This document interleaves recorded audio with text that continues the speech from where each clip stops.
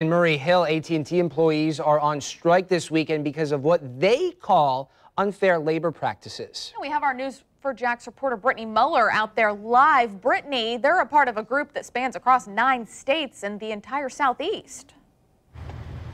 Yes, that's right. Good morning, Zach and Ashley. As of midnight, 23,000 AT&T employees went on strike.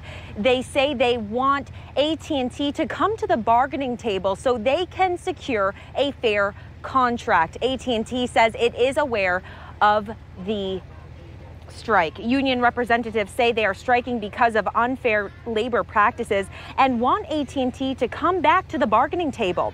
AT&T told the Miami Herald it was prepared for the strike and took measures to ensure interruptions in areas like service call appointments and installations would be minimized for its customers. It also says it's committing to reaching a fair agreement.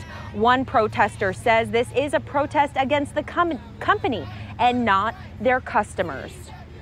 This is a ULP strike. We have filed charges at the district level with the National Labor Relations Boards to seek AT&T, to pressure AT&T to return to the bargaining table with people that can make the decisions and secure a collective bargaining agreement with the workers of District 3.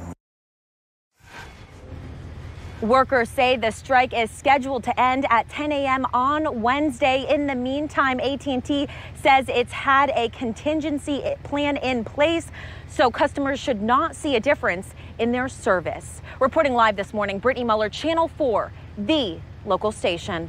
Good information. Thank you very much, Brittany.